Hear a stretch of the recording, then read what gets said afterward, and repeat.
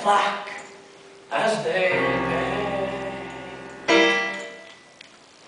I'm reviewing the situation. Can a fella be a villain all his life? All the trials and tribulation. Better settle down and get myself a wife.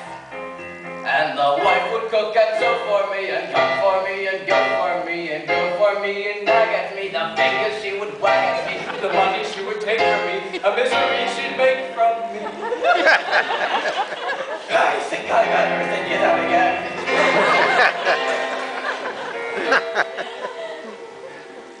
A wife you can keep anyway.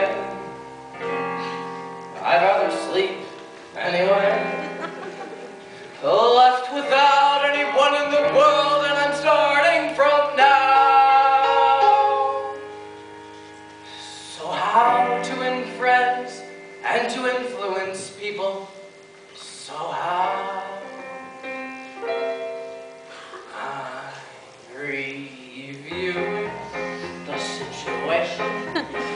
I must quickly look up everyone I know. Titled people with a station who can help me make a real impressive show.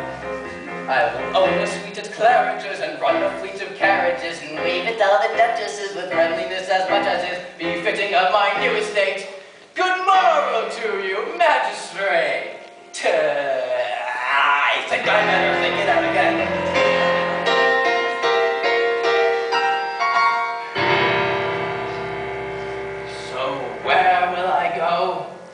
Somebody!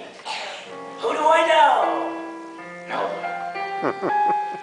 All my dearest companions have always been villains and thieves. So at my time of life, I should start turning over new leaves. I'm reviewing the situation. If you want to eat, you've got to earn a ball. This is such a humiliation for a robber to perform an honest job. So a job I'm getting possibly, I wonder who the boss will be. I wonder if he'll take to me, what bonuses he'll make to me. I'll start at 8 and finish late at normal rate. And all but wait, I think I better think it out again.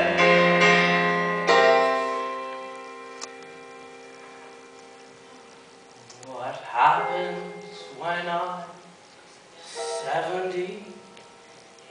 Must come a time, 70, when you're old and it's cold and who cares if you live or you die. One consolation's the money you may have put by.